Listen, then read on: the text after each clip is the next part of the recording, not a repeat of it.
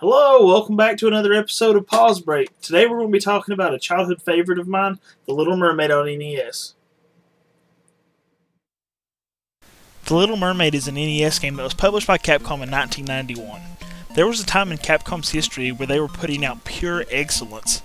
Not to say that they don't nowadays, but at this point they were partnered with Disney in bringing us games like DuckTales 1 and 2, Chip 'n Dale Rescue Rangers 1 and 2, Darkwing Duck, Mickey Mouse Capades, Magical Quest starring Mickey Mouse, Adventures in the Magic Kingdom. I could go on forever, baby.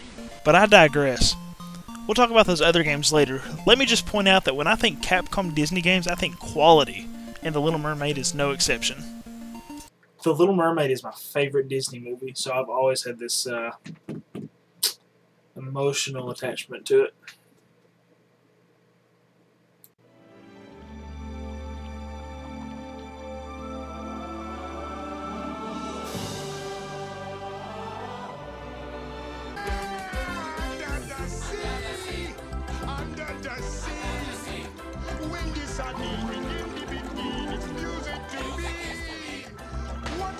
Someday I'll be part of your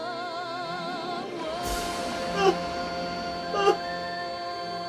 Poor unfortunate souls in pain.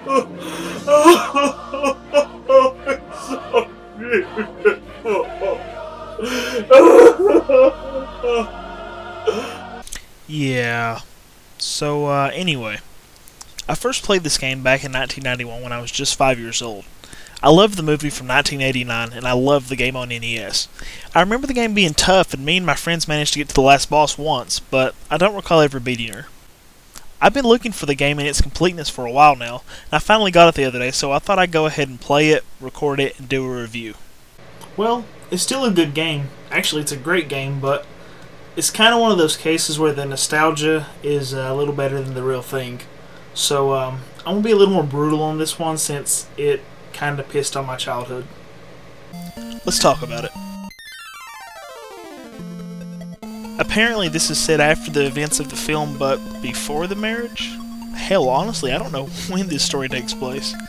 Ursula is in power, and she's making the fish of the sea do whatever she wants. Ariel and Eric aren't married yet, but Ariel is still a human and she can transform back into a mermaid at will. It makes absolutely no sense. The story continuity is just...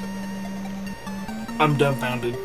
Maybe Eric and Ariel have been living in sin for a while now. Maybe Ursula is just a good God-fearing witch and is trying to send a message. I mean, I commend Capcom for giving this game a shot at having a story, and the pictures for the story are cool, but damn, they messed this timeline up worse than The Legend of Zelda. As for gameplay, it's a basic, well, I guess you'd almost call it a platformer/shooter. You swim around and blast bubbles out of your fin to catch creatures of the sea, and then you fling them at other creatures of the sea. So let me point this out. Let's say I suspend my belief that Ariel can turn back into a mermaid at will, but can't turn back into a human from a mermaid. Let's say that I believe Ursula has had King Triton's crown and trident for an extended period of time, can command the fish of the sea, and the best she can get them to do is wear a white sheet in what I assume is an attempt to scare Ariel. Oh shit. I fought a shark, but this white generic ghost coming at me is too much. There are limits to which I will go to save my friends. All these things, but what freaks me out is that she's creating bubbles off of her fins underwater.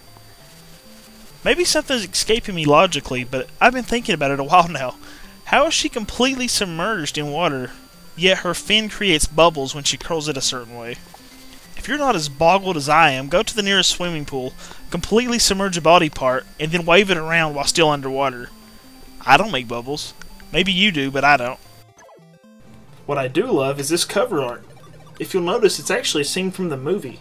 That's great advertising for someone like me because I like the movie so much, and this is actually why I wanted it in its completeness so bad in the first place.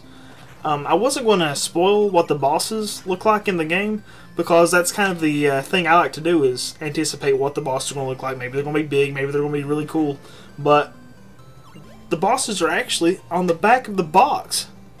Look at that. Even Ursula, the last boss. What the hell, Capcom? Where's the mystery and anticipation there? I'd like to compare that to something else, but that'd be spoiling other games. Damn you, Capcom! On a different note, I really enjoyed the visual style. For the most part, it's very colorful. The sprites look really good, but personally I think the bosses are awesome. You have a shark, some eels, yeah, that's to be expected, but check out this fish that conducts underwater cannons to fire at you. Holy shit snacks. I wouldn't have expected that had I not seen it on the back of the box! Anyway, Ursula, the last boss, looks pretty awesome. She's huge, and I feel that's appropriate. The music in the game is alright. My favorite part is the opening screen where you get to hear the familiar Little Mermaid tune Under the Sea. The rest of the music is actually quite forgettable. I mean, it's good stuff, and I enjoyed it while playing the game, but it's no Mega Man. I won't be putting any of these songs on my iPod. So I'm actually pretty torn about the game. When I was recording footage for it, I was like, this is not as good as I remembered it. But now that it's been a few weeks since I actually recorded the footage, I'm thinking, you know what, that game wasn't so bad. I mean, it's not as good as, say, DuckTales or Chip 'n Dale Rescue Rangers, but still better than that second movie. Womp womp!